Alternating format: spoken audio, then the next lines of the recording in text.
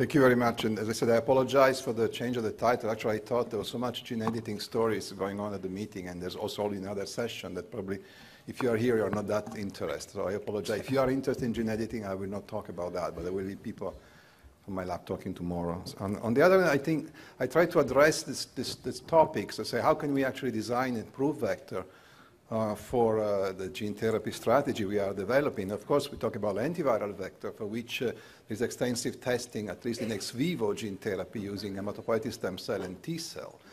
But there's also opportunity for in vivo application of these platforms.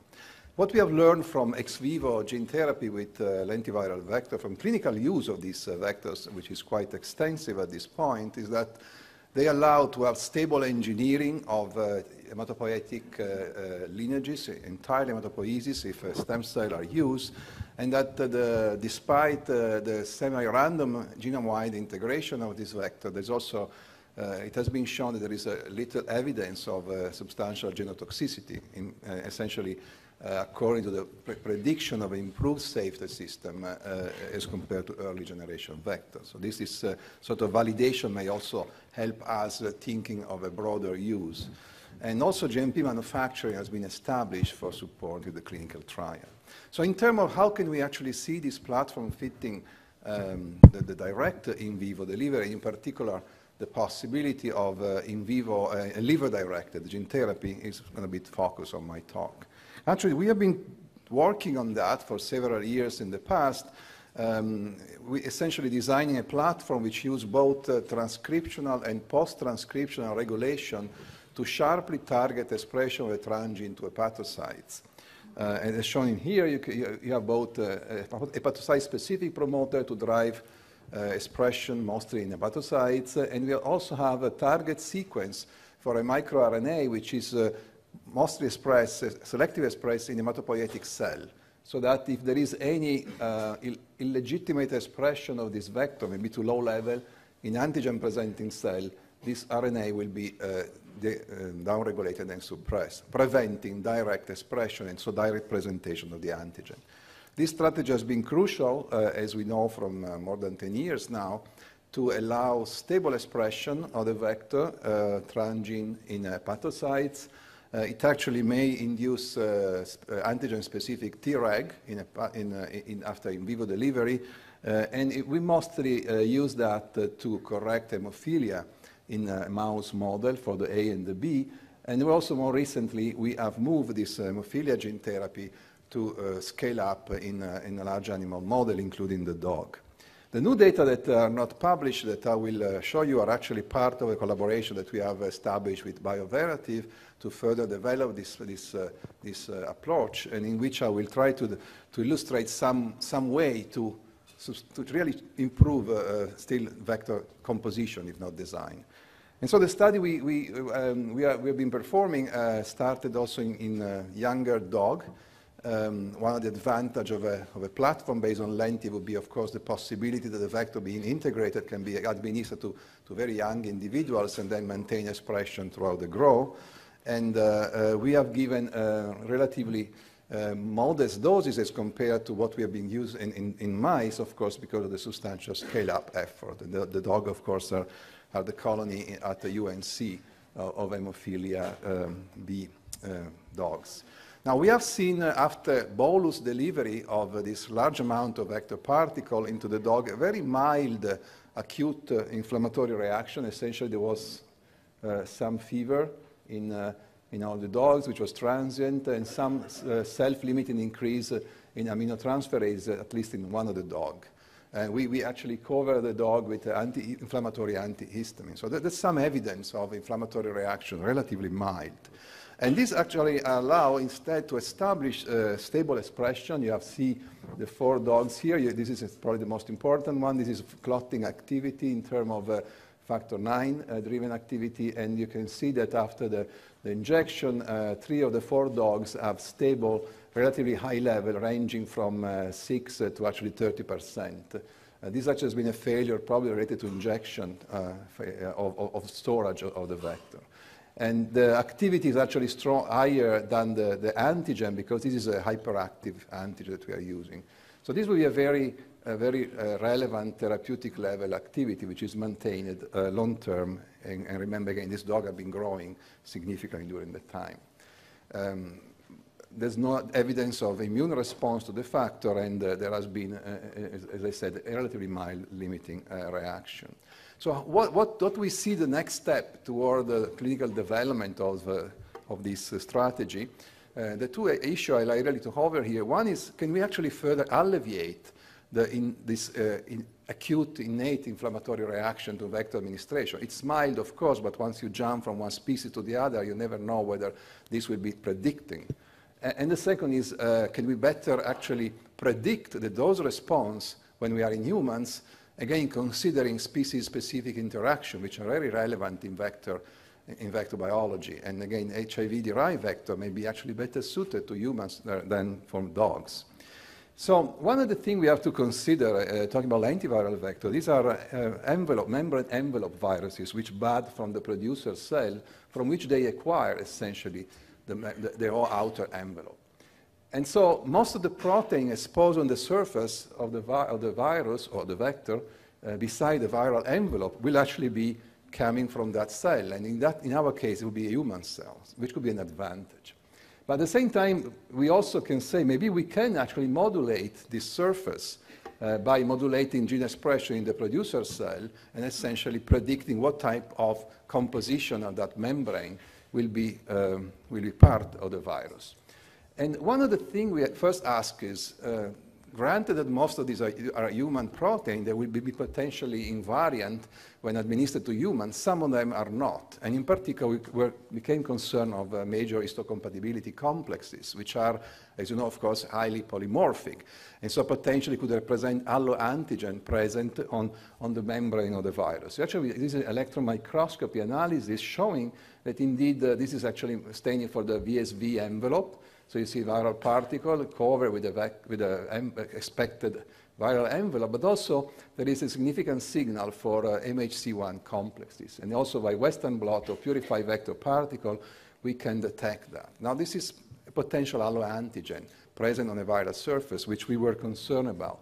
So we, using gene editing strategy, we disrupted the beta-2 microglobulin gene in the producer cell, and this is an essential component to express MHC molecule on the cell surface. The cell become MHC negative. These are the ones that we sorted and used to make vector, whether from stable producer or from transient transfection. The vector made in this case actually lack any staining. This is also a quantitative analysis done with the MHC-free vector, and this is also Western blot. Has this an advantage for the vector? Of course, it's not so easy to test. We would have to score this advantage in humans when we get there. When you put the vector in dogs, most of the other would be xenoantigen already. So at least we did an ex vivo assay in which we took blood from a healthy donor, and we challenged essentially the vector with monocyte-derived macrophages. And then we expose the cell, which will be incubated with the vector, to lymphocyte from the same donor. Potentially, this should be an autologous setting. There should be no activation. Actually, we did see activation for a number of, for a number of donors that we tested. And this activation of those autologous T cells was significantly lower when we use the MHC-free vector. So there's still some residual activation that we see here, but it looks like, in principle, we are potentially removing an alloantigen, which can be spotted. This could be both a sort of an indirect presentation, so the macrophages can take up the vector and then expose, fragment, or the entire membrane protein. And it could be a relevant issue, potentially in activating immunity. So although we have no direct evidence of that in vivo, I think that we have an interesting evidence in vitro of a relatively easy maneuver to improve the vector surface. And this vector works as the standard one at establishing factor IX expression in mice, as you can see here. So there's no actually loss of activity. But then we actually went further to say, can we actually more enhance this engineering and more sharply reduce immunogenicity and potentially also improve biodistribution of the vector? And this goal came from this observation. This is a dose response of vector dose to factor 9 output in mice. And this is not a linear dose response. Actually, it is sort of flat for the low doses, and then when you reach a threshold, then you have actually a sharper increase. If we look at the vector copy number in different hepatocyte cell populations, most of the vector is uptaken in liver and spleen after intravenous delivery. We can see that actually a very high vector copy number, up to 30 copy per genome, is found in Kupffer cell of the liver. And these are also non-parenchymal cell, not non-purified. And here, actually, the brown one would be the hepatocyte. So the majority of vector copies is found in the scavenger cell, which of course is expected. They filter and essentially clean the vector from the circulation. So to actually reach vector copies in the 0.1 to 1 range, we really have to saturate first, essentially, the non-parenchymal compartment. And then we start to see. So it's possible that this flat dose response is actually due to this scavenger effect here. Now, macrophages don't just eat randomly. There are very many signals which can modulate phagocytosis. And in particular, it is quite well described in humans and mammals in general, a system based on surface molecules which control phagocytosis. A major component of that system is CD47, also called don't eat me signal. Many circulating cells express this molecule, and which is bound by a receptor on macrophages and inhibit phagocytosis. And essentially, this is a mechanism to time the half-life of the circulating cell, so that red blood cell eventually will lose CD47 and start to be eaten up by macrophages. Circulating cells then need to have a certain level of CD47, and leukemic cells, for instance, they tend to overexpress CD47 to survive in circulation. So it seems to be a very highly regulated model. So CD47 is first expressed by most, if not all, human cells, but also is quite human-specific. So we may not be able really to model that so easily in mice. And first we ask, do our vector comprise CD47 on the surface? These are the producer cells, which are stained for CD47, so they obviously have it.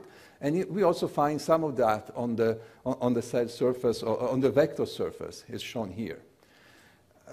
To model if this has an impact, we disrupted CD47 first to make also CD47-free vector.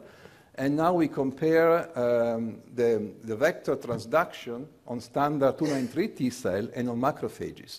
And the vector tend to be more uptaken by macrophages as compared to 293 T cell at the same doses, but this uptake is actually substantially lower in the, This uptake is substantially higher if we remove CD47. So it looks like CD47 on the membrane is somehow protecting, to a certain extent, vector uptake by macrophages. I'm saying somehow because maybe this is not maybe enough. Maybe we can do more. As remember, this is a tightly regulated system. So we now overexpress CD47 on producer cell. We have vector particles which are much more abundant in CD47 content, as also shown by quantification of the electron microscopy. And these vectors now are quite substantially protected by the macrophage uptake in vitro. And this is a human system which really showed that, and this could have both advantages, both in potentially improving biodistribution to targets, intended target, but also decreasing innate activation, because of course these are the prime cells which could release cytokine upon exposure. Can we model this in mice? Now, as I told you, CD47 is quite species-specific. So we expect that our vector, when infused into hemophilia B mice, as I showed before, would not use this system because the human CD47 does not cross-react with the standard C57 BRAC6 receptor. There is actually a strain of mice, which are the NOD, which have a cross-reacting receptor for CD47, cross-reactive with the human CD47. And this is actually the reason why NOD and NOD-skid mice are mostly used when you use human cell for transplant, because you need both an immunocompromised environment, but also a CD47 reactive environment. So our question was, is there a difference in the biodistribution of the vector between the standard hemophilia B mice and the NOD mice, which would be potentially responding to the CD47 on the vector surface. And actually, the experiment was strikingly so. We have in the NOD mice there is a significantly longer half-life of the vector in the circulation, dramatically higher output of factor 9 after the same dose administered to the mice. And if you look at vector copy, you see there is a significant drop in the vector copies in the Kupffer cell and macrophages, in the spleen, in the liver, and an increase in the hepatocyte transduction. This difference, you could say, well, you're using two different mouse strains, so how can you really know that this is true, dependent on the CD47 now being able to cross-talk with its receptor?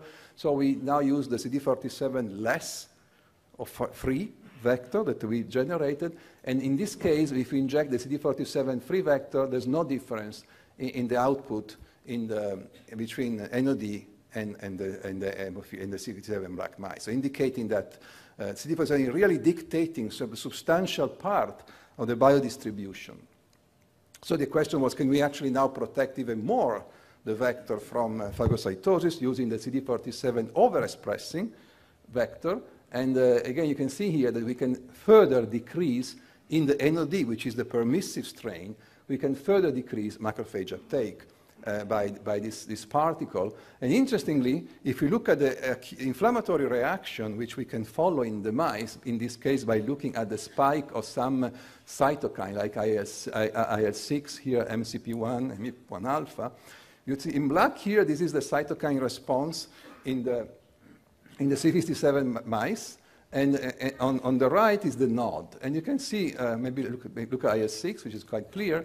So we see a spike of IL-6 after vector administration to the C57 mice. If we do the same dosing in NOD, this will be the line. So there's much less responses. If we remove the CD47, so the vector without CD47 actually does the same spike as seen in the C57. If you do overexpress CD47, we lower that. So it looks like, again, that this innate response can be modulated by the extent of phagocytosis which we can see in the mice, which is quite interesting because we can really have both the benefit of improved biodistribution to target cell and intended target cell, and also less inflammatory reaction. So the summary of this part is really that there are in very relevant way to control these acute responses, including biodistribution in vivo by modulating vector surface. So the key point was then, can we actually see whether this prediction actually holds up when you move to a more relevant model like a non-human primate? And do in fact see a benefit of these changes substantial enough to really move it forward? And at the same time, we can probably interrogate a more relevant model in terms of the cross-reaction with human protein. So we moved eventually to do a primate study, which you know is quite challenging, both in terms of the amount of vector to be produced, the cost of the studies, and also the quality of the vector. And in this study, essentially, we perform in France, Nantes. We use a non-restrictive monkey strain, which should allow good transduction by HIV-derived vector, and we compare essentially the standard vector with the CD47 high vector after a single IV administration. And first, in looking at the acute reaction, you can see here there is a very limited, luckily very limited reaction to the vector, maybe even somewhat less than what we saw in dogs.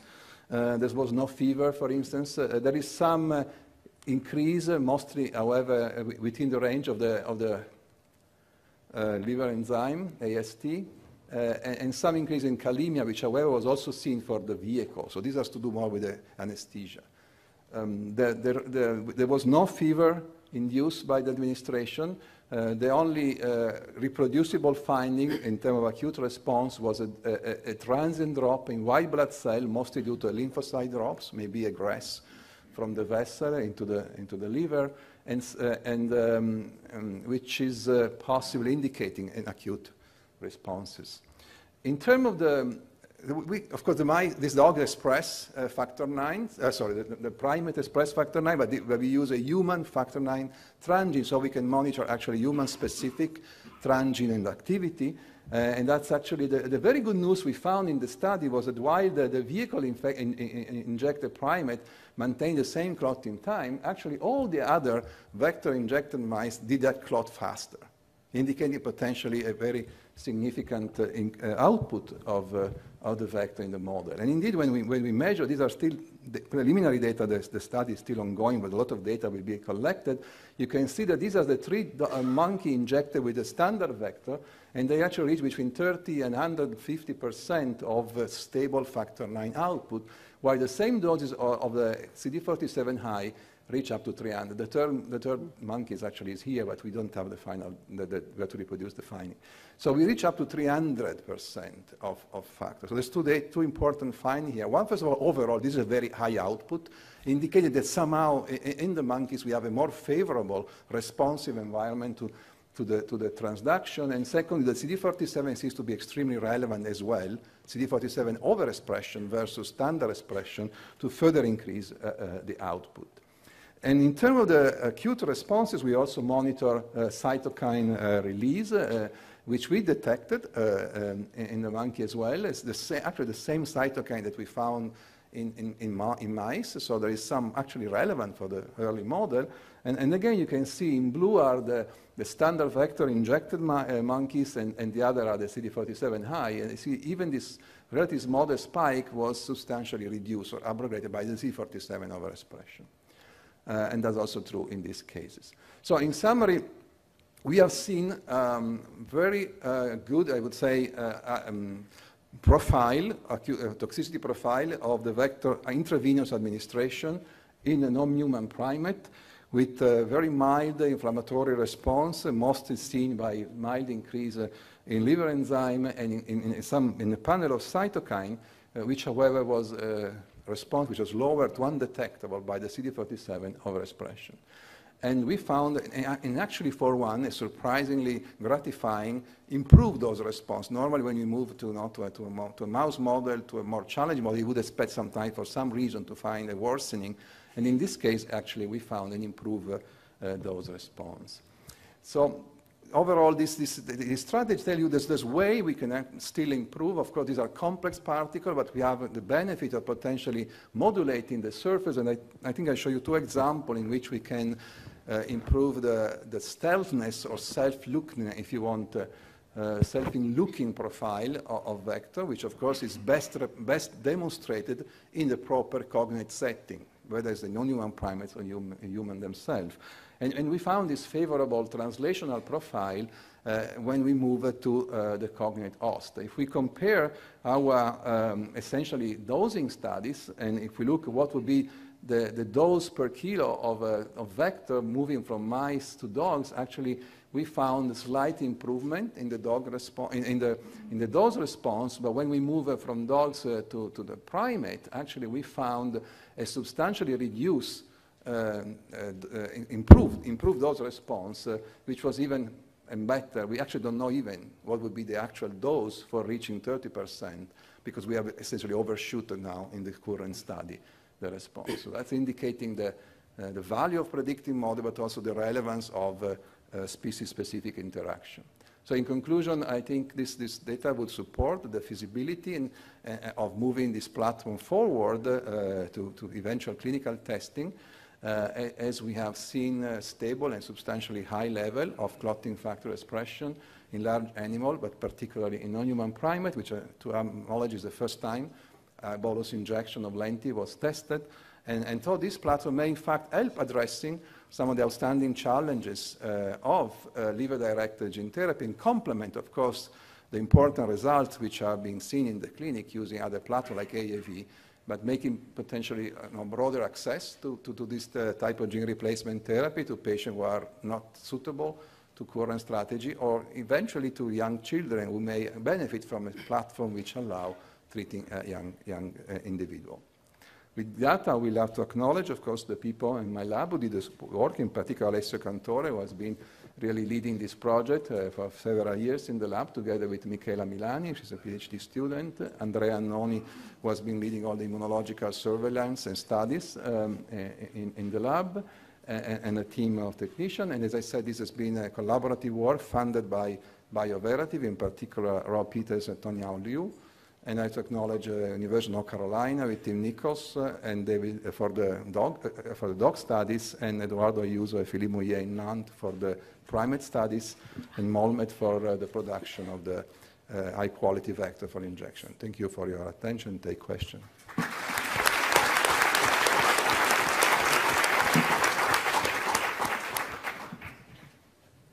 Now, this paper is open for discussion. So you have a question?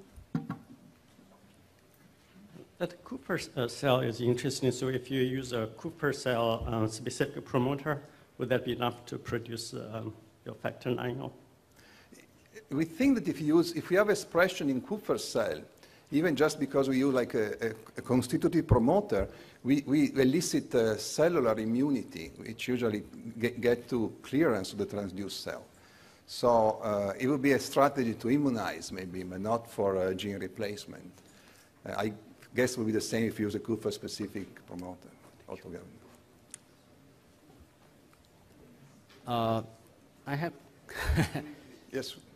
What do you do to ensure that you have equivalent particle-to-infectivity ratios between those different threats that you're using? So we measure, of course, both physical particle by an immunoassay using the P24 antigen, and then we do titration assay on cell which are human cell, and that will give you both the infectivity. The infectivity will be the ratio between physical and titer.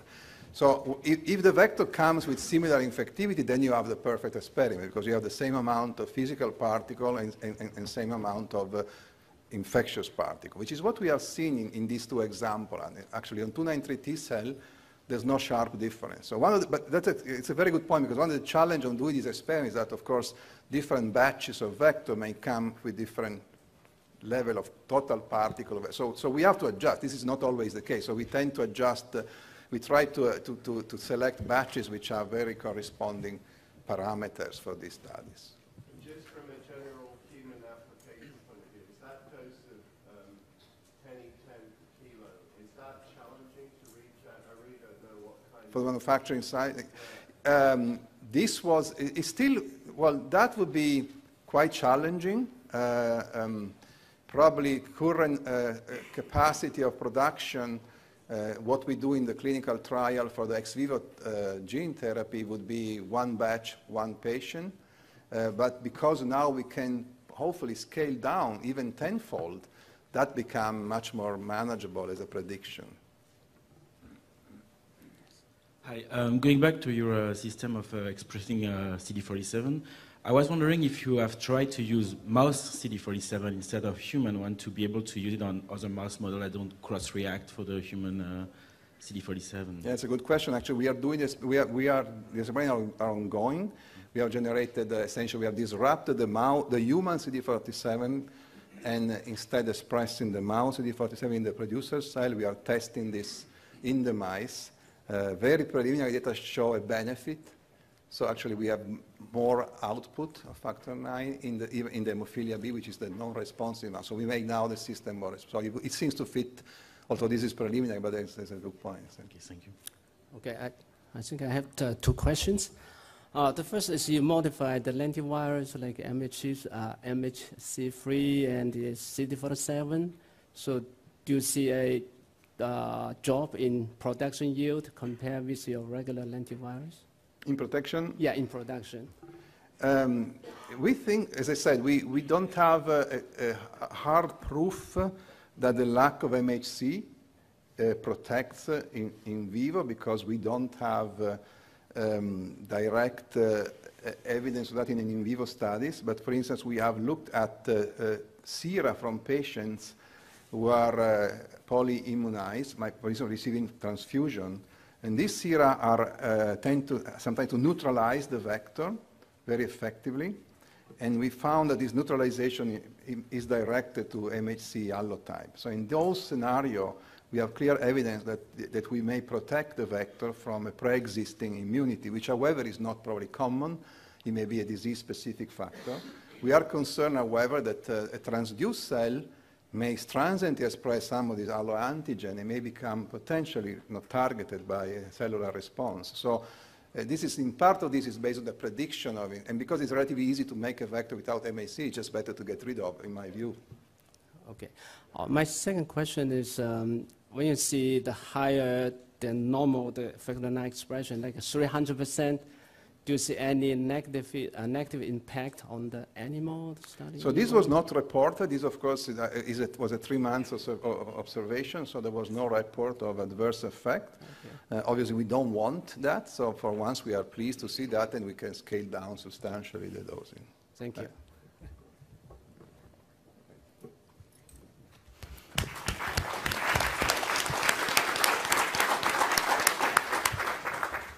And our next speaker is going to be Mavis Sabanji McKenna, and she's going to be sharing with us her, as always, pioneering work in engineering AAVs to enhance performance.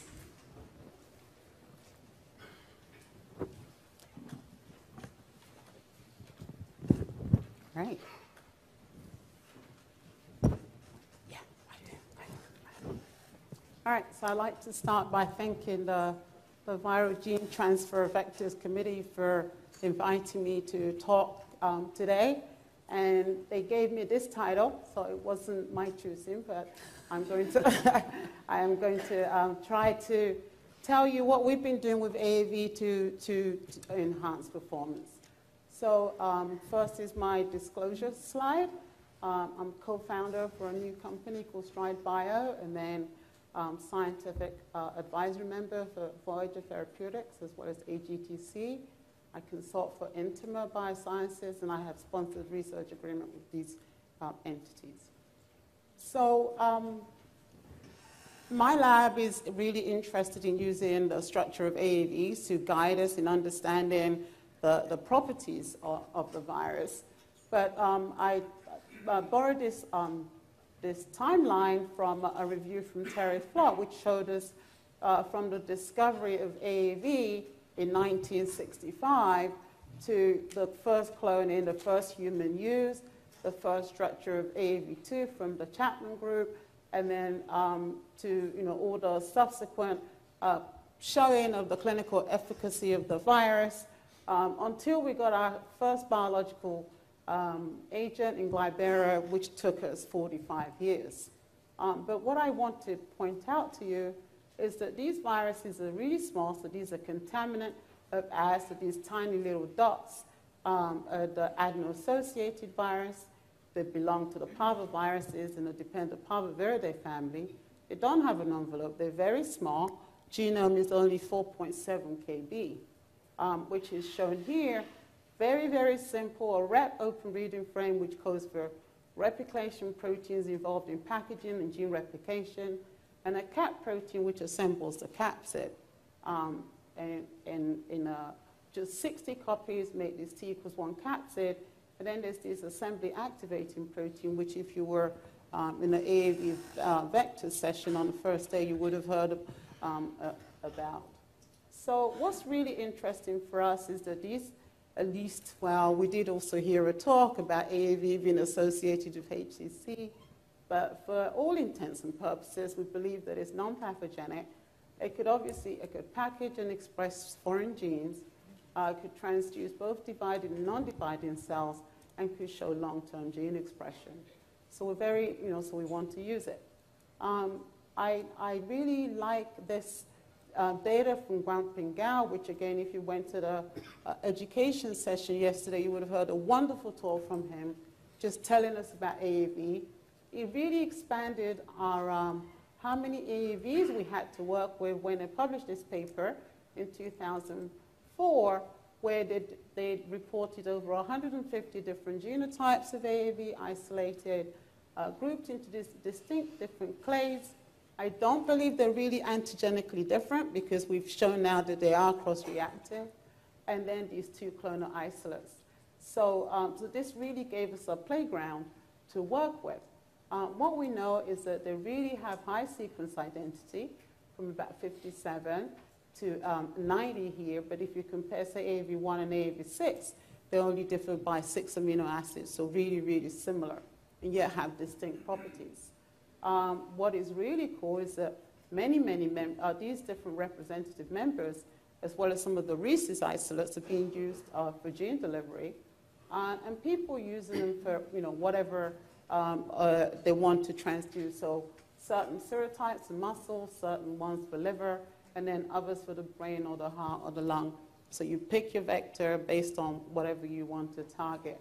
These capsids are also the target of the immune response, which we have to deal with for these vectors. So this is an old slide, and the reason it's old is because every time I go to clinicaltrials.gov, the number of clinical trials has changed. So I'm stuck in summer 2016, where there was about 119 clinical trials ongoing, and 66 of them were in the USA. So a lot of clinical trials then. And this number has really gone up. I think Wang Peng mentioned that it was over maybe 200 trials ongoing. So this is really great, and the vector's working, but there are challenges that we still need to face. And so these are some of the challenges that we've decided to try and tackle, at least using structural biology. So we have to think about targeted specificity. The vectors get targeted to the liver. If you want to deliver to the liver, that's great. If you want to go somewhere else, that's not so great. And then you have to think about transduction efficiency. This is really normally related to trafficking. There's a lot of clearance of the vector before you can get to transgene expression. So we need to try and minimize that. There's also packaging. You've heard us say it's 4.7 kb, maybe you can get to 5 kb. So we need to be able to increase this packaging capacity. And most importantly, this prevalence of anti-AAV antibodies, which obviously will prevent gene expression. So these are some of the challenges that we want to face by improving the system. So to be able to do that, I felt that we needed to understand what's going on when the virus, either wild type or a recombinant, is going to enter and express a gene. So we have to think about the virus entering the cell. So that's my step one. We have to think about the virus trafficking through the end of a lysosomal pathway, and this is step 4 to 5. And there is a special enzyme encoded within the virus, VP1U, that is needed for escaping from this endosomal pathway. And that's externalized after pH. And so then the virus has to go into the nucleus, encode, replicate, you get transcription, and then translation happens outside in the cytoplasm. Virus has to come back into the nucleus because the DNA virus has to package here, assemble, package, and then come out again. And then we have to deal with antibodies up here. Also noted is the virus gets targeted to the proteasome. This is the work by Arun Srivastava's group. So we figured that we can try and understand all these different steps, and that will help us with improving the system. So that's what we set out to do. So we set up some goals. We decided that because these vectors have these different tropisms, we would try to understand their structure. We would first understand AAV1 to 9, and then we'll expand it into some of the R8 vectors, as well as the non-vertebrate vectors, such as the serpine virus and the virus, the bearded dragon. I mean, who wouldn't want to work on the bearded dragon virus, right? So, and then we wanted to annotate those with respect to how does the virus recognize the cell, what happens during trafficking, how does it package its genome, and what are those antigenic regions on the capsid. So we figured that if we could understand all of these determinants, we could try and modify the capsid for improved efficacy. I'm not going to have time to really tell you what we've done about packaging today, but I'm also just going to summarize most of the work we've done. So what does the capsid look like? That was the first thing we tried to understand. And so this is the capsid, or at least the capsid protein is very simple. It has a core region right here, which is made up of these strands and this helix, highly, highly conserved. And then it has the surface, which has all these loops inserted between the core. And then this is the inside of the capsid. So just to tell the people in the audience who are thinking about packaging, there's a limited size inside, which is flanked by these strands, and therefore there's only so much that we can package in there. So that's just a warning. And then we have this thing called the DE loop, which surrounds the 5-fold channel, and then this HI loop, which I will come back to during the talk. So then this very, very, very simple monomer builds this, this beautiful capsid. So the capsid I just want to introduce to you has a depression at a twofold. So I should back up and say this is a radially colored surface. So the red are the most furthest away from the center of the capsid, and the blue are the closest to the center of the capsid. So hopefully in 2D you can see a 3D view. So then we have, so as I said, we have this depression here. But then at the threefold, we have actually, it looks like a depression, but it's not. And it's surrounded by these three separate protrusions. And we have a channel at the fivefold. This is where that enzyme is supposed to come out to be able to modify the membrane to be able to escape during trafficking. And then we have this, what we call a 2 5-fold wall, and finally these protrusions. So what we have is this capsid, very simple, has to perform all those steps that I showed you in the life cycle. So we have solved all the structures. Michael Chapman's group solved AV2 and 3B, and he also solved the AV6 in addition to us. So we solved all the structures that we set out to do, which look very similar to what I just introduced to you. And we've also gone ahead and now started solving those RH structures, as I said. Tomorrow you can hear about RH10 in the last AAV vector session. What we can tell you is that if you compare all these structures, is that they all look very, very similar, mostly, right? So you have the core, which is almost absolutely conserved. But then you have the surfaces, which are not so conserved. So if you pay attention, you see that these loops in different colors don't line up. And again, just for some of you out there, these are our AAV serotype colors. So if you ever see a picture and you see one of these colors, you know which AAV we're talking about. So everybody in my lab thinks I know exactly what each AAV looks like, but it's only because I know the colors. So anyway, so this is where if you take those, so if I go back, if you take all these variable regions and you assemble the capsid with using those 60 monomers, this is what you see. They're actually all clustered on those raised regions of the capsid, as well as around the the 5-fold core. So, so we have these common variable regions is what we call them, and then we hypothesize that the common variable regions allow phenotypic differences for what's needed, such as receptor binding, transduction, antibody recognition. But then if you think about trafficking, packaging, assembly, which have to happen for the virus to survive, they have to be conserved. So this was our hypothesis going forward for functional annotation. So the first thing is attachment.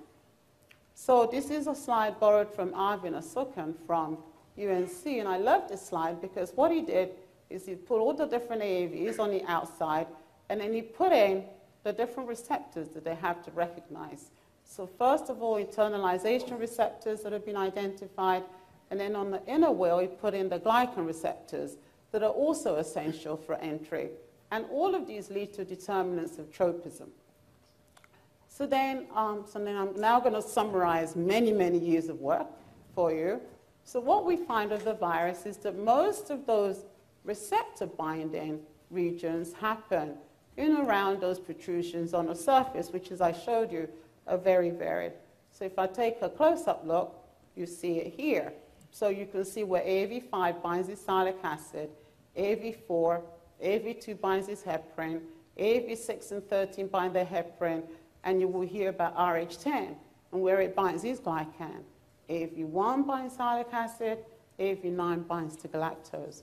So we can very nicely map onto the capsid where these different functions happen.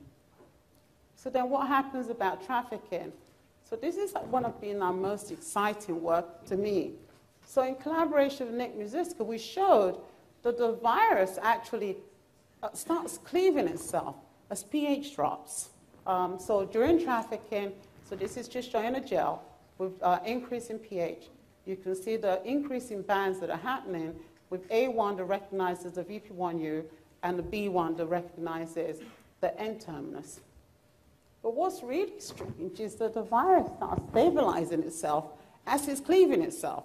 So it has to cleave itself to be able to traffic, but it stabilizes itself as well with the highest pH, well, the highest stability of pH 5.5, which is where one of the places where we think that VP1 has to come out. So then the question was, so is the capsid still intact? And the answer was yes, the viruses are all still intact, even though they're cleaving themselves. So this was cool. And we see this for all the AAVs that we've looked at. So then we asked, so what do the structures look like? So this is AAV2, and I just want to draw your attention to this region here, which is close to our two-fold axis. So you see a big conformation of change is happening here. So you go from this conformation to this conformation as the pH changes, which is very cool, very surprising, but cool. So then we ask, so what do we know about this region? So this is that 2-5-fold wall, and what we know is that this is the dead zone that was described over 10 years ago by Lockery and Peter Colosi. So that was very exciting for us. And this is also the A20 binding site that's been shown to be very important for the AAV. And then we showed as well that if you mutate some of those residues in that loop, you kill transduction. This is work in collaboration with Nick Musiska. And Nick also showed very nicely that if you change residues in this loop, transcription is impaired. So now you have the capsid playing a role post-nuclear entry, and it's all being controlled by this region. And I didn't see the poster, but I did get told that it's been shown that this variable region 9 is important for AAV3B transduction of human cells from the Wilson lab. So that's all very exciting. And so then we also showed, with, in collaboration with Ruth Rivestava, that again, if you change residues within this region, from a tyrosine to a Phi, you increase transduction. So these are the famous YF mutants that are being used. So we know that this region of the capsid is very important for the life cycle of the virus. So what about antibodies? So we know that antibodies are prevalent. This is just work from Shands in collaboration with Barry Byrne, Thomas, and Kristen, where we showed just from the people visiting Shands that there's a high prevalence of anti-AAV antibodies. So what is being done now is either you're excluded for a clinical trial or there's transient immunosuppression. We decided that we were going to modify the capsid by generating antibody escape vectors. So here's what we did. These are mouse monoclonals, but we took a polyclonal attitude where we said we're going to solve multiple structures for different capsids. So these are all against AAV1, this is AAV3, AAV8, and AAV9 as an example. So to be able to map these epitopes, we get structures. We are able to build capsid models, antibody models, and we can see exactly where the antibodies are binding.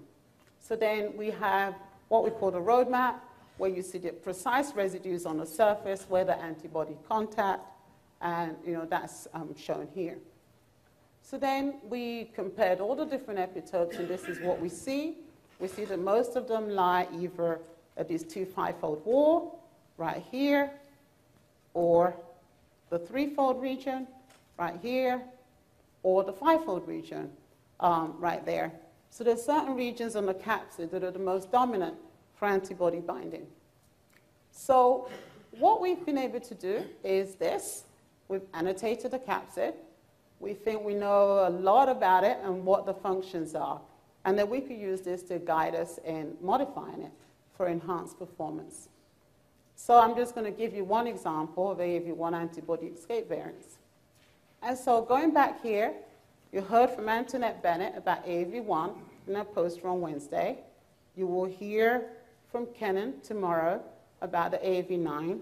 So I'm just going to tell you about AAV1. So for the AAV1, we've been able to do all of this, and this is what we have. If you put the polyclonal response onto the capsid, now I know why there was issues earlier. All right, you see that most of the capsid is covered by antibodies. So this is what we have to deal with. And these are the epitopes for the different, at least the contact regions for the different antibodies. So what we did is ask, so where does sialic acid bind relative to all of these? And that's shown here in purple. And so what we did is we figured out the residues involved in sialic acid binding. And what we saw is that for this particular antibody, the viruses, the residues that bind to the antibodies escape from, the viruses, these mutations are able to escape from antibody binding because when you change them. So we know that neutralization is blocking this receptor binding site. So we can use this information to help us move on. So then we took, for our site-directed mutagenesis approach, we used two approaches, either site-directed mutagenesis or directed evolution. We just mutate individual amino acids in these variable loops to make a mutant. And then we ask the question, did we knock out the binding? And so what we have here is the wild-type virus alone. So these are all wild-type AAV1, 2, which should not be recognized by these different antibodies. And then we have our mutant here. Okay, so the first, what you should see here is in the presence of these antibodies, the virus is neutralized. For AAV2, which should not be recognized by the antibodies, the virus is not neutralized. So now for the escape, we've been able to escape mostly, although this one is a little bit, transduction is reduced. So then we were able to take this, make this mutant, which is now able to escape from the parent antibody and move on to our next studies. The thing that we asked first is, okay, so what does this mean if we try and test it against patient sera? So in collaboration with Barry again, he gave us some of the samples, at least some of the serum samples from his children from his clinical trial. So this is just the different patients. These patients here were immunosuppressed, these were not. So what we did was we took the serum and we tested it against our vector. So this is just showing just a native dot plot with, this is an antibody that is in a region that we did not mutate. So you can see it recognizes the wild type and the mutant. But when you look at for the wild type and the mutant, you see that the recognition is definitely reduced for the mutant relative to the wild type. And then, so this is just different examples. This is another patient, this is another patient. What is interesting is that the patient reactivities against the mutant are different, which is exactly what you would expect. And also what you see is that yes, we haven't completely knocked it out because if I go back real quick, we haven't actually mutated this epitope here. The reason for that is that epitope actually overlaps is that twofold region that I showed you is very important for transduction. So we have to be very careful when we're messing with it, and we haven't started doing that yet. So what about gene expression? So this is just showing you a comparison of the mutant in red and the wild type in blue and different dilutions of the patient's sera.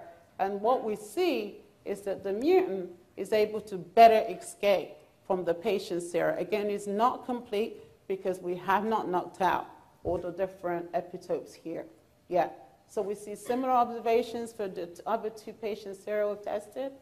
And then now we think this mutant is, one of the candidates that we could use, possibly improve a little bit more, but we believe is ready to try gene delivery. So then the other approach that we use, which I'm not going to talk about because, again, it'll be talked about this afternoon by Victor from Arvin's lab, is directed evolution. In this case, we take each epitope and we, randomize, we make all the different positions of the different amino acids. We change those, make libraries, and then individually, and then we combine them, and then we come up with a lead candidate. And in that case, we've been able to come up with this mutant called CAM130, where all three epitopes are mutated, tested it against pooled human sera, and you can see that the transduction is much higher in the presence of IVIG, or in this case, in the presence of individual human sera. So we can modify these positions based on what we know because of the mouse monoclonals, and we can still get good transduction, escape from human serum. So these are, this is for us is very exciting, and this was for a dilution of 1 in 5 in this case. So and this article, this study is now in press. So we are able to know that for most of the AAVs, they use common receptor attachment sites, despite the fact that they may have different tropisms, different transduction efficiencies. They have overlapping receptor and antigenic sites. We can't just randomly mutate the antigenic sites. We have to think about what needs to be done for the virus to infect. We could think about trafficking. Most of the trafficking properties are conserved. Again, we have to, when we're modifying the capsid, we have to be aware of what we can and cannot modify. We could obviously use mutagenesis to confirm all this different information. We have to check first that we can escape parental antibody neutralization, and then go on to patient sera in the 2 examples that I showed you, and we obviously have other examples. So then 2 years ago, AAV celebrated its 50th birthday, which was really wonderful for us. And then, but what I would like to close with is this, is that for the challenges that I mentioned, obviously there are different people using different strategies. Our strategy is obviously to look at the capsid and modify it. In collaboration with Drew Samolsky, we modified AAV2 to have some functions of AAV1 to make AAV 2.5, which went into the clinic. With Arvin, we've modified a vector that has both heparin binding and galactose binding properties called 2G9, which we hope will go into the clinic. For transduction, we worked with Varun to make the tyrosine mutants, which are being used for clinical trials by AGTC. This is, again, just the AAV 2.5, where the therapeutic gene was reduced in size, it was miniaturized. And we're modifying the capsid, and I didn't have really time to talk to you about that, to try and improve this packaging. As I said to you, the volume inside is not going to change. So you have to change the capsid to maybe help you condense the DNA. And then here with the antibody vector, escaping vectors against the 2.5, that was one of the things that we were aiming for. And of course, our goal is to be able to put some of our newer vectors into the clinic. So I think it's been pretty rewarding and has helped in enhancing performance for a lot of these AAVs. So that leaves me to just acknowledge, and this collaboration list is actually not full, it's just a collaboration list for things that I talked to you about. Colin Parrish got us started in working with antibodies. Jay Carini has been working with us with receptors and antibodies for a long time. Tim Baker helps us with cryo-EM. University of Florida, there's a whole list of people. Barry, Nick, Arun, Sergey. Sergey worked with us to make all our AAVs in the first place. UNC, we have Jude and Arven. And at the German Cancer Center, we have Jürgen. In my lab, we have many past members, including Yushan, who's here. Brittany Gerder started this work. And then Nikia, Kenan, Antoinette, and Mario are the people who are really working on the antibody stuff. These are all my undergraduates who work on it, my technicians who work on it, and I thank NIH for its support. Thank you for your attention, and I'll take questions.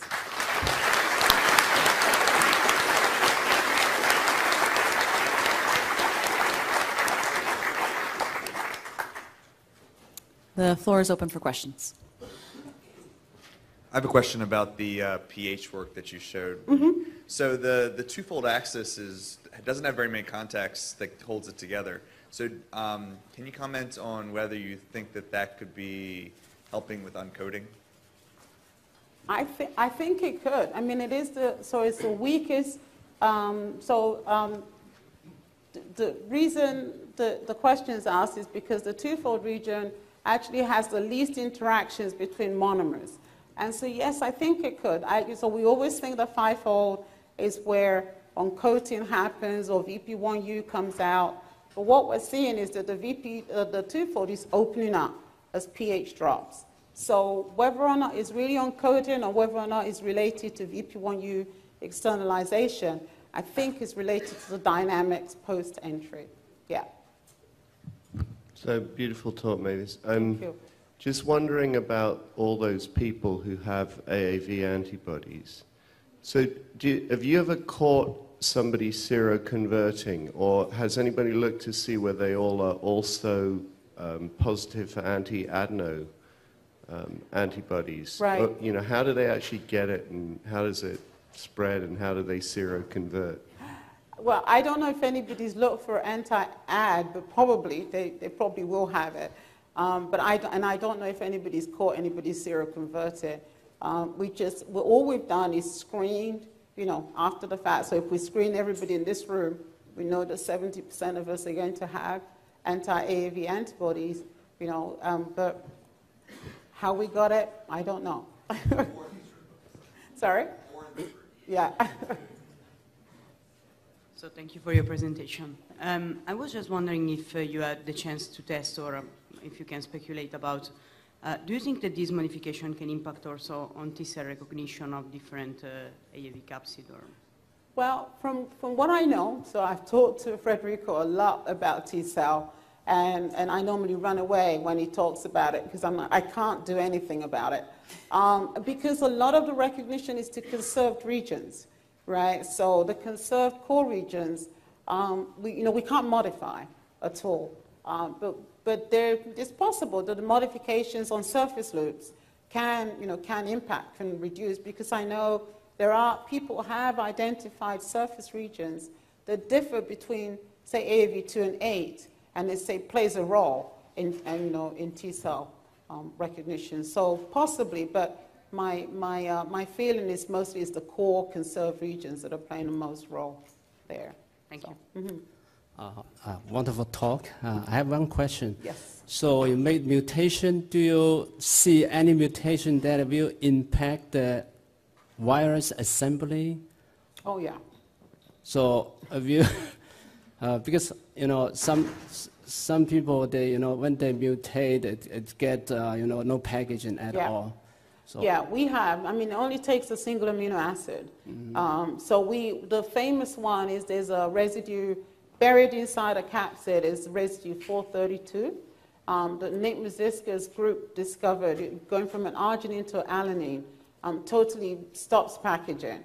And we've got those structures, and we show that the capsid is destabilized, and that's why it's not able to package. And we've identified other single residues during our work that, this completely stops packaging.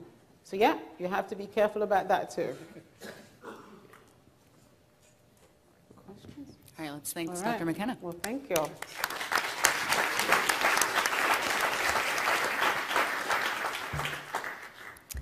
And up next, we have Grant McFadden, and he's going to be sharing with us his amazing work on the next steps for oncolytic viral therapies. I need the clicker. Sorry.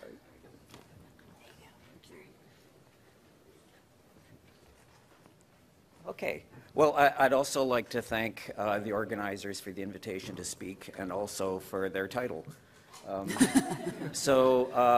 It's actually a very opportune time to talk about this subject. Those of you that were here yesterday morning for the oncolytic virus session got an outstanding primer as to where oncolytic virotherapy is nowadays, and it's really quite amazing the progress that has been made over the past few years and decade. So what I'm going to talk about are a couple of challenges for the future, and try and just give you some of my thoughts about how they can be addressed. First of all, my disclosure, my partner going into clinical trials is a company called DNAtrix, and they will be the ones who will be assisting me in going forward to the clinical trials that I'll be briefly describing at the preclinical level. So the paradigm of oncolytic virotherapy has kind of changed a little bit over the past 5-6 years. Previously, in the early days, it was thought that a successful oncolytic virus had to get in, find every single cancer cell, infect it, and kill it. And then cancer was gone. And since then, clinical trials and a large body of preclinical data indicates that this is in fact an oversimplification, that in fact successful clinical trials, that is to say what we call elite responders in the clinic, those are patients that receive virotherapy, an immune system is generated against the virus and also to tumor antigens, and the tumor regression continues after the virus has been cleared. And so consequently, we're now in a situation where most people believe successful oncolytic virotherapy requires two steps. The first step being the oncolytic, which is subject to getting the virus to tumor beds, including possibly metastatic sites that are hard to get to. And following replication and killing of cells in the tumor beds and engagement of the acquired immune system results in more prolonged anti-tumor immunity as kind of the second phase after the virus has finished doing its work. So a number of challenges have arisen to try and make this more uniform. One of the observations in the clinic is that some patients respond very well to the therapy and some patients don't. And there's a great deal of interest in trying to figure out what's different, what is so different between those populations, between the responders and the non-responders.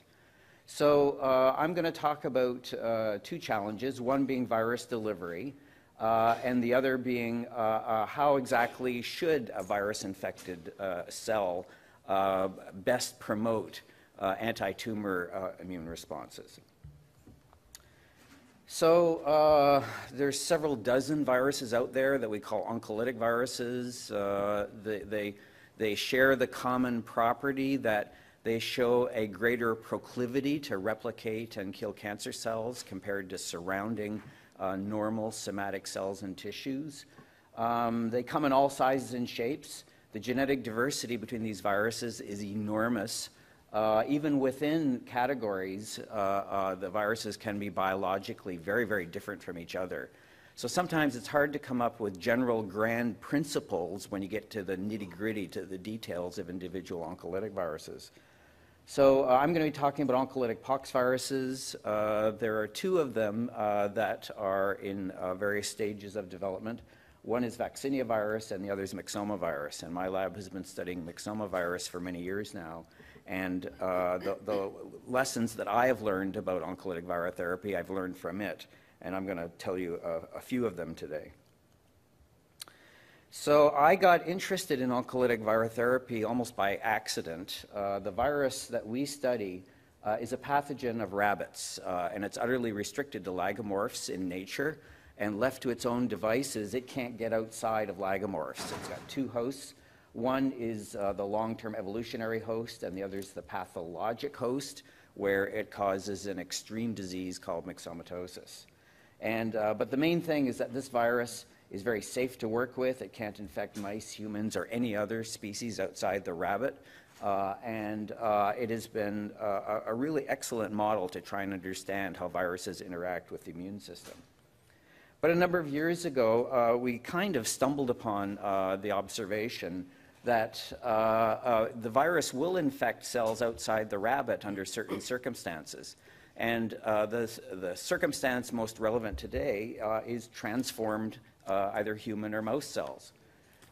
Normally what happens when the virus tries to infect a normal human cell or a normal mouse cell, it triggers antiviral immune responses that basically defeat the virus. So it's one of the reasons, in fact, it's probably the prime reason the virus cannot escape lagomorphs in nature. It's because it's incapable of defeating the various antiviral pathways of normal somatic cells of humans or mice or anything outside a rabbit. But when these cells are transformed, one of the things that happens is that they progressively lose their capacity to engage in antiviral signaling pathways. And they become more sensitive to replication to a number of viruses, not only this one, but it's kind of the essential Achilles heel of cancer that inevitably the process of transformation and eventually metastasis makes the cells more susceptible to infection by certain intracellular pathogens, sometimes a lot of them, sometimes a small number. And even today, we can't really predict, just based on sequence, which cancer cells are going to be susceptible to which viruses. Pretty much, we still have to learn that empirically. So there are a number of different projects and collaborators that we have in the area of oncolytic virotherapy. They kind of divide themselves into two pots. The first pot is what we call in situ virotherapy. And this is kind of classic virotherapy in the sense that cancer is in the recipient of some fashion, and the idea is to deliver virus to as many of the tumor sites as possible, and then try and clear the cancer from its location in situ. And this is what most people think of when they think of a sort of classic virotherapy. We also have projects that we call ex vivo virotherapy, in which we're utilizing in the context of bone marrow transplants. And I'll explain in a few minutes how we got into the business of exploiting the addition of virotherapy to bone marrow transplants. But I'm going to take an example from one of each of these sets of projects to illustrate one of those two challenges. So I'm going to use this model to illustrate the delivery issue, and I'm going to use the glioblastoma model that we engage with my collaborator, Peter Forsyth, to look at the optimization of death inside of a tumor bed in order to facilitate immune clearance of the tumor.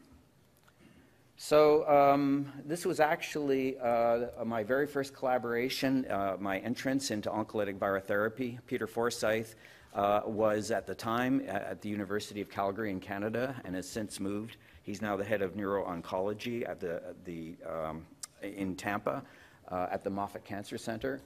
So in this initial study, this was around the time that we discovered the virus replicates very well in human tumor cells, but is harmless for humans and for mice.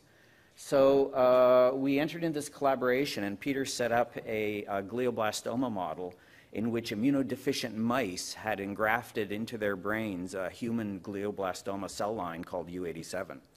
And what happens is that glioblastoma grows out and kills the mice within about a month after the implantation.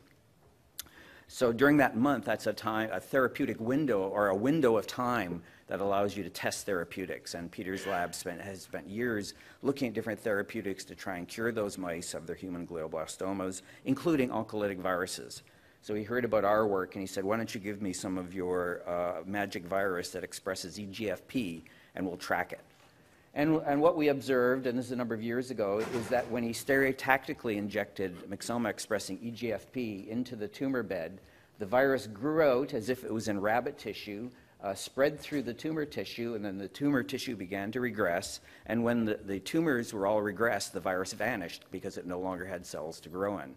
So we were able to convert a kill curve like this to a survival curve like that, and at sac point, the mice were essentially clear of their glioblastomas. So this was a good result, and Peter was happy, and I was kind of amazed.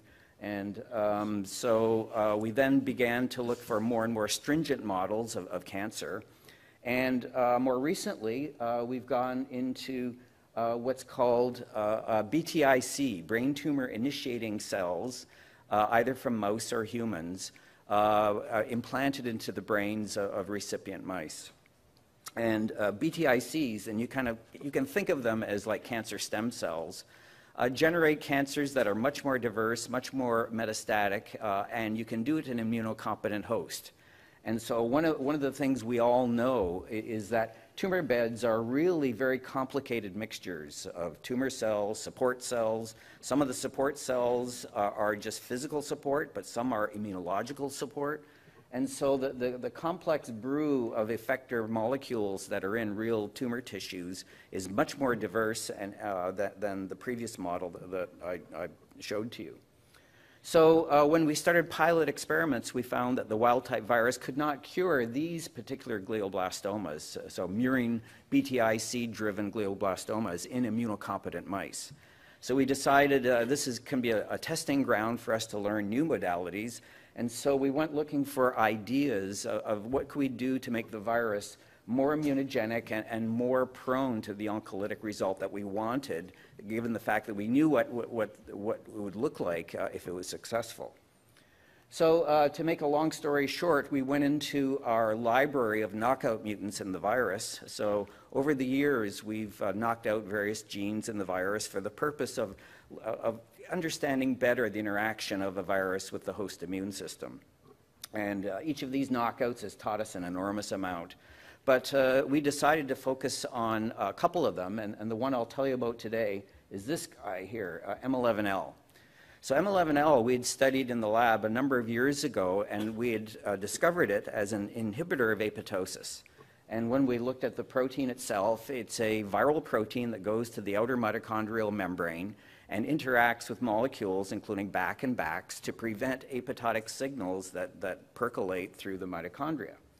So with collaborations, we ended up doing the crystal structure of it. It turns out to be a very close homologue structurally of BCL2. It's a member of the BCL2 inhibitor families members, although its sequence is not at all like BCL2. So this is a case of not sequence conservation or convergence, but actual folding convergence. But the main thing is that this is a virus-encoded gene product that goes to the mitochondria and prevents apoptotic signals from percolating through the mitochondria. What that means is that the knockout virus is more prone to inducing apoptosis in a broad variety of cells. So we thought, since it induces apoptosis more, perhaps it would be a better oncolytic platform for this very difficult glioblastoma model. So to make a long story short, most of this was recently published. The M11L minus virus turned out to be a better killer of BTICs, brain tumor initiating cells, either from mice or from humans. Here you can just simply see the kill curve in vitro. The red shows you the improved capability of the M11L minus virus to kill these BTICs in culture. And on the far left here, you see example. This is the liberation of cytochrome C, which is one of the hallmarks of what happens when the mitochondria signal an apoptotic pathway. And what you can see is that control cells, or cells infected with the wild-type virus, there's no liberation of cytochrome C. But the M11L minus virus, there's copious release of cytochrome C, comparable to a cytotoxic agent, like in this particular case, the small molecule inhibitor that's a pro-apoptotic inducer. So this was good. So then we went on to the animal models and started to see what is the relative capacity of these two viruses to, first of all, to induce apoptosis in the growing glioblastoma bed in the immunocompetent host. And what we found, here is our first surprise, is that the M11L minus virus by itself could not induce the obvious appearance of apoptosis as measured by activated caspase-3 in tissues. However, in combination with temozolomide, which is a standard chemotherapeutic now currently used for glioblastoma, in the combination of the two, but neither one alone, we can now see activated caspase-3 in the tumor beds. So that was very interesting and shows, in fact, it's a reminder that cells in culture and cells buried in complicated tumor tissues can have very different behaviors. But the revealing result was the in vivo animal results, which are shown here. So what we found is we could not cure those mice of the BTIC-induced glioblastomas with either the wild type or the knockout virus by itself, although the knockout virus provided some increase in life in survival, but not particularly dramatic. However, when we combined temozolomide with the M11L minus virus, but no other combination, now we started to see long-term survivors, the way we saw with the original U87 model. And a particular interest is that the same protocol done in immunodeficient mice did not give any long-term survivors, which is kind of a reminder that it's not only the virus replication in the tumor bed, but it's the assistance of the acquired immune system that is required for the long-term regression of these cancers. So this kind of reinforces one of the lessons and sort of one of the ideas going forward in oncolytic virotherapy, in that the kind of cell death matters. We call it immunogenic cell death, often without quite understanding what it really is and really means in a tumor bed. But it clearly matters, and in this case, it took one particular knockout in conjunction with a chemotherapeutic in order to generate the right immunogenic cell death. And this is one area where future studies and future investigations clearly need to go. How do we improve, how do we generate immunogenic cell death of the kind that generates immune responses to tumor antigens? And there's a lot more to be learned in this area, and I suspect you're going to hear a lot about it from the field. So that was the first sort of a mini lesson. The second one has to do with virus delivery. And I got into this a little bit by accident, pursuing a different question. So what I'm going to do today is compare systemic delivery of virus. So those of you that were at Steve Russell's talk yesterday, he emphasized absolutely correctly that one of the key challenges is how do you deliver the virus to particularly disseminated disease that includes metastatic sites, hard to reach sites, things where intratumoral injection clearly is insufficient for the problem. So generally, there are more clinical trials devoted to systemic delivery of virus by taking the free virion and putting it into the circulation. And certainly it is, I would say, the most common method of systemic delivery of oncolytic viruses right now. I'm going to compare that to its counterpart, which is ex vivo virotherapy, in other words, adding the virus to external carrier cells and then injecting or infusing the virus-infected cells back into the patient. So in this case, the virus will circulate according to its particulate nature. In this case, the virus hitchhikes on the cells and goes where the cells tend to take it. And people that do these kinds of experiments, looking at carrier cells, traditionally have picked specific cells and done the experiment by, let's say, looking at mesenchymal stem cells or tumor-infiltrating lymphocytes or whatever, and asking them to deliver the virus to the sites of residual disease or metastatic disease. I'm going to talk about how cells in a bone marrow transplant can be co-opted to do this. And how we got into this was we were investigating a slightly different question. So many of you know that there are two kinds of transplants, of immune rescue transplants. Autologous, where the donor is the patient, or this is a self-transplant, and the other is allogeneic, where the donor is an MHC-matched non-self. The closer the MHC match, the better. The advantages of self-transplants is that they're safe. They tend to engraft the immune system very well. The downside is that there's very little capacity of the graft to go after residual cancer, what we call graft versus cancer. And as a result, most cancer patients after auto transplants suffer from recurrence of residual cancer that the chemotherapy wasn't able to ablate completely. The advantage of allogeneic transplants, another disadvantage is sometimes the transplants themselves can have cancer cells in them.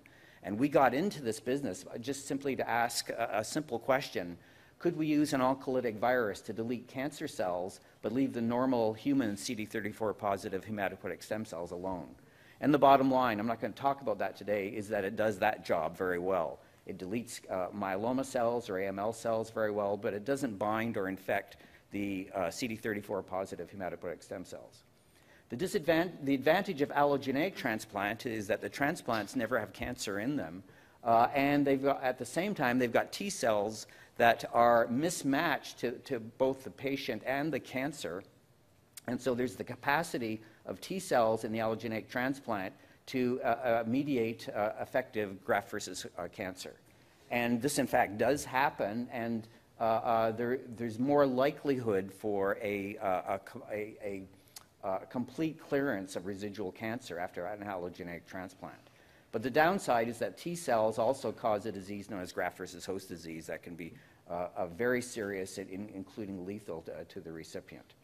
So when we got into this, we were just simply asking, could an oncolytic virus, in this case a myxoma virus, delete cancer cells and not hurt the stem cells, and it did that very well.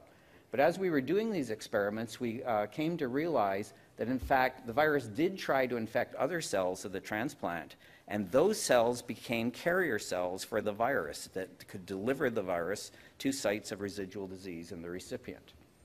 So Nancy Villa in our group spent some time trying to understand what does myxoma virus do to human T cells, and she recently published a paper, and I won't show any of the data, other than to simply point out it kind of sets the stage for the experiments I'll be talking about today.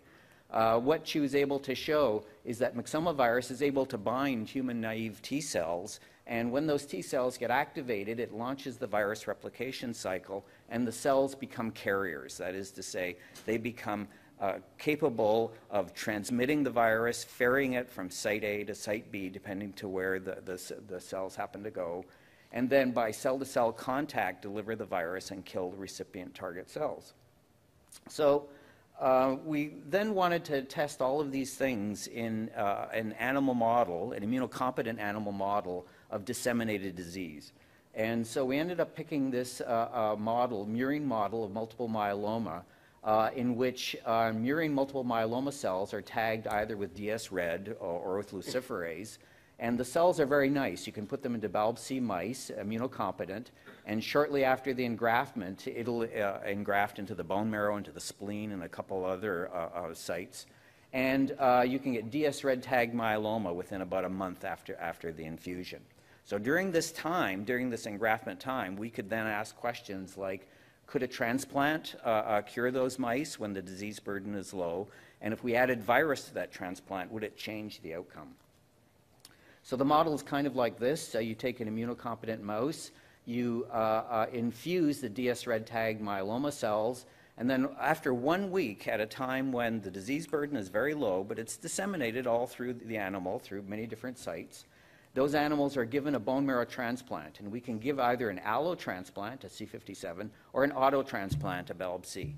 And then we can either add virus or not, and then we can examine the outcome after 6 weeks by simply quantifying the amount of DS-RED tagged myeloma in the bone marrow or in the spleen or anywhere else. So we recently published the results of the allo transplant, and this is just some data from that. What you see in blue here, these are control mice that didn't receive a transplant, and so they start dying of the myeloma. And at this point, at the sac point, their bone marrow and their spleen is actually full of DS-RED myeloma. If we give them an allo transplant, you can see the result is worse. And that's because not only do these mice have myeloma, but they're suffering from GVHD because it's an allo transplant. So the outcome of just the allo transplant alone is obviously worse than just leaving the disease alone. However, we took that allo transplant and simply added virus 1 hour before the transplant just to allow absorption, went ahead with it. The results were much better, and they were really quite dramatic when we looked at disease burden in various places, and this is disease burden in the bone marrow.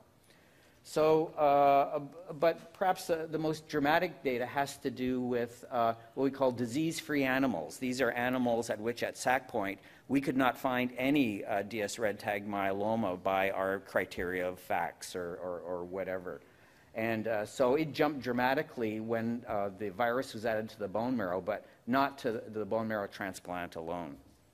So when we got these results, we next wanted to know, what about auto transplants? Because in some diseases, like multiple myeloma, the transplant is generally auto, it's not allo. So one of the things we noticed in this particular study that quite surprised us is our assumption at the time is that it was the T cells doing all of the killing. That is to say, that it was the T cells in the transplant that were receiving the virus, converted to carriers, went to distant metastatic sites, and deleted the DS-RED tagged myeloma. But when we actually went to show that by depleting T cells from the transplant, and this is an ex vivo reconstitution, what we observed is, in fact, that there's another cell type hiding in the bone marrow that we had never paid any attention to that was capable of taking up the virus and then becoming excellent killers of myeloma cells, and that was the neutrophils.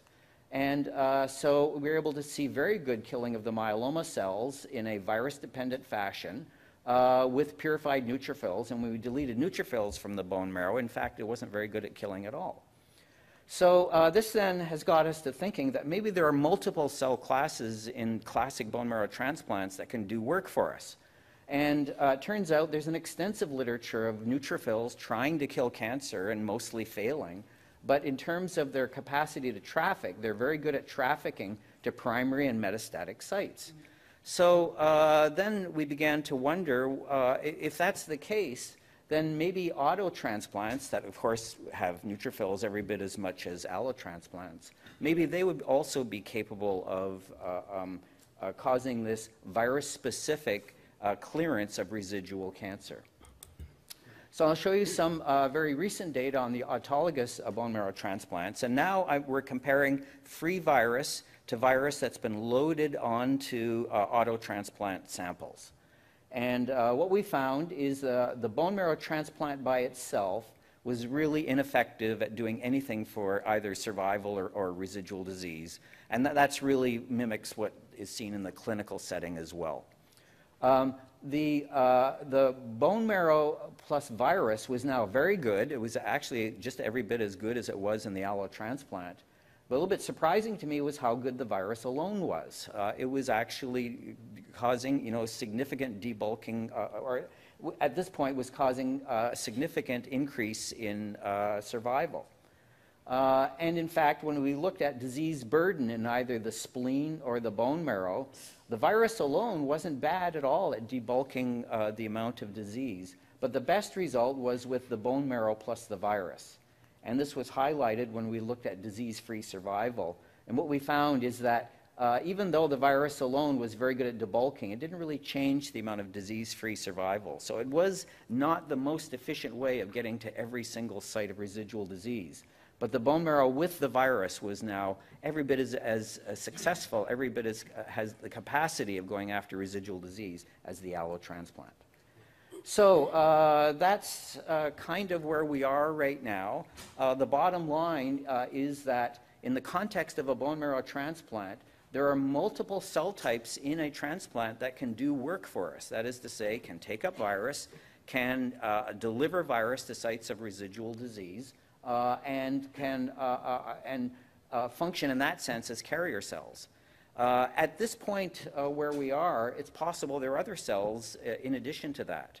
The main reason we can do these experiments is because of this particular virus cannot bind, infect, or touch the hematopoietic stem cells that are needed for the immune engraftment. But they certainly do interact with cells of other lineages, and some of these have turned out to be very useful indeed. So here are the lessons, the mini lessons for what I've told you today. We all are in agreement that oncolytic viruses have to engage anti-tumor immunity. And and this is probably the basis for why oncolytic viruses are so nice, appear to be so far, so nicely synergistic with immune checkpoint inhibitors. Immune checkpoint inhibitors don't create T cells recognizing new antigen targets. But oncolytic virotherapy and induced death in the cancer bed can. And so it clearly points the way to future synergies between modalities like oncolytic viruses and other drugs and ICIs in particular. The next point is that the kind of cell death matters. And we all kind of believe this anyway. We all have this mantra that immunogenic cell death is important because it might allow epitopes, what we call epitope spreading, or the recognition of new antigens or neoantigens or cryptic tumor antigens or whatever by the way that the cells are killed. And one of the things we do know about viruses is that virus-induced death is a little different than the death in a non-virus infected context. So what I'm saying is we talk about virus-induced apoptosis, but virus-induced apoptosis is not identical to apoptosis induced, for example, by drugs or development or other kinds of sort of inducers. There are different kinds of death. And one of the challenges in the future, and really areas that we all need to know more about, is what is the right kind of death, and how do we preferentially induce it in the modalities we're looking at. In our case, we can use knockouts and knock-ins from the virus construct, but there are clearly other ways of doing it. But the bottom line is that the kind of cell death does matter. And what we've kind of learned is that oncolytic virus carriers can come in more sizes and shapes and forms than we had originally thought. You don't necessarily have to go in and purify the carrier to get it to do work for you. Because in our case, we're actually exploiting cells of a bone marrow transplant to actually do that job for us, to help deliver the virus to sites of metastatic disease. And so what we are working on in the lab right now is that how are T cells armed and why are they better killers? How are neutrophils armed and why are they better killers? And in fact, are all of these cells the same, or are there subclasses that do the job better? Do we have to do it in the context of a transplant, or can we just isolate the cells by themselves? We don't know the answers to those questions yet, but those are the sort of things that we're very interested in following up. So here are the people in my new lab at the Biodesign Institute at Arizona State University. I've got a lot of collaborators, and I have to thank my partners at NIH. When my lab was in Florida, it was funded by the Bankhead Coley Foundation, and this is my new corporate partner.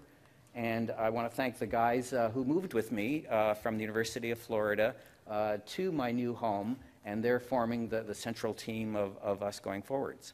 So thank you very much.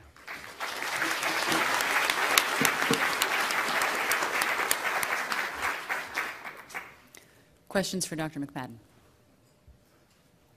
So it's interesting, the combination with temozolomide.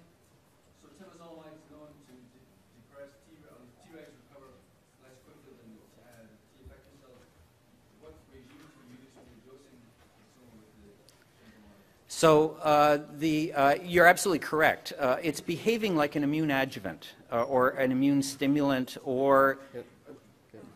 So the question is, I was asked, temozolomide is known to affect Tregs, and so the question was what regimen was used, and sort of the subtext is it functioning as an immune adjuvant as opposed to simply a killer of cancer cells?